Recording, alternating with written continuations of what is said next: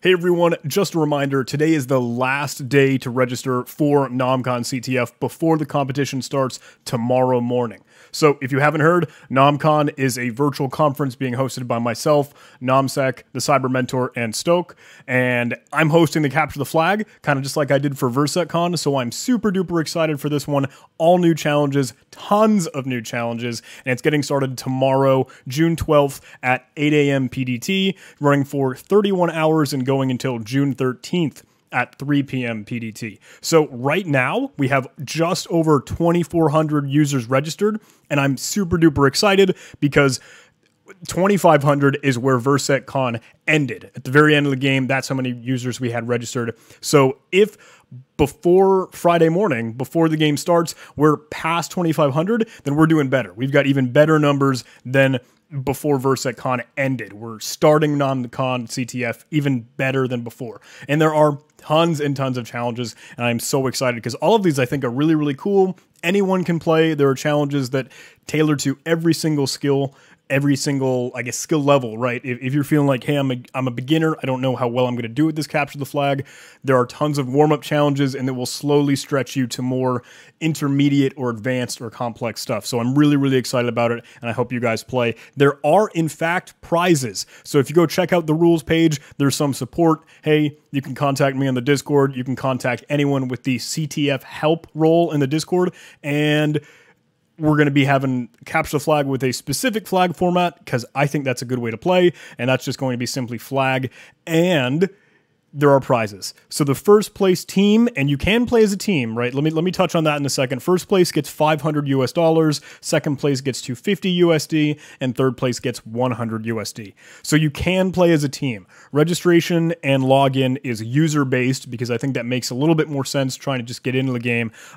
There is no limit to the amount of players you can have on a team. If you are working as a team, create one account and share that one account so that way all of your challenges that you solve are still illuminated. Hey, you've solved this. They're checked, and that is the progress as a team. With that said, we are going to be releasing new challenges throughout the competition.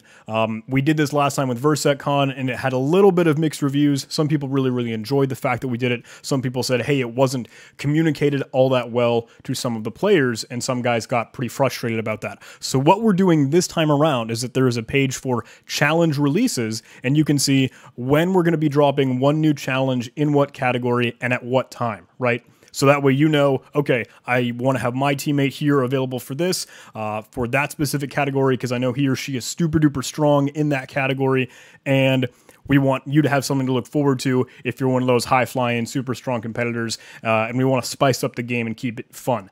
That does not mean that the game starts, at 10 PDT when we say we have a new challenge release. That means that at the very, very start of the game, almost all of the challenges will be available and ready for you.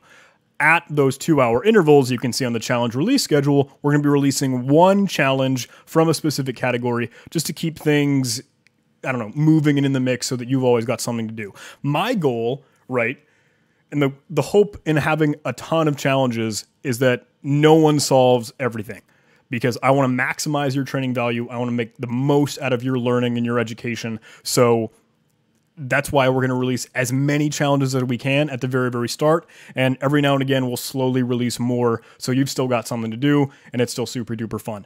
Also, I forgot to say this, so I'm just editing it in. I'm giving a talk at NahamCon at the very, very end, just after the CTF ends, to kind of go over, hey, these are the people that did incredible things and helped make the game. So grateful. Thank you. And talk about some of the decisions that were made on what challenges we're going to put in, what we're going to take out, the infrastructure, how it was all built, how it was all made. So please do catch that at 3:30 PDT on Saturday, June 13th. Just after the competition ends. I'd be grateful if you watch it because we do give some love and some special shout outs to the other people that helped me not do this entirely on my own. So thank you for that. I am hoping to stream the beginning of the Capture the Flag, like from my perspective, like, hey, as the admin, things are kicking off, people are registering, people are playing, the game is going to drop. What's that going to look like on the maintainer side? How am I going to be on fire? What people are going to need help, what things need to happen. So if anyone is interested at the very, very start of the game, I'll also try and be streaming with some of my team to showcase how that looks on that side of the house, not just the player, but from the organizer and the maintainer. Hopefully that'll be kind of cool. Hopefully that'll be kind of fun. Also, not only are we doing the Capture the Flag talk at the very end of NahamCon, just like we did with the VersetCon, I'd like to do it after the game stream, just to chat with you guys, anyone who has any questions, and discuss a little bit more, or go more in the weeds on the feedback, what people say. We'll put out another Google form, etc. So those three things: streaming the start of the game so you guys get the perspective, the talk after the conference, and some of our perspective creating the game, and then after the fact of the CTF, we'll try and stream just to have a conversation with everyone that played. Hopefully they had a great time, and just answer questions as more of them come in. So that's it. Please, please, please go register. I'm really, really excited about this game. It's bigger and better than VersetCon. There are a ton of great challenges. The challenges are just really, really fun and really, really cool, and I hope you enjoy them. I am, oh man, I don't know what to say. I'm like nervous and excited and anxious because I got to do final testing today, and I want to make sure everything is just right.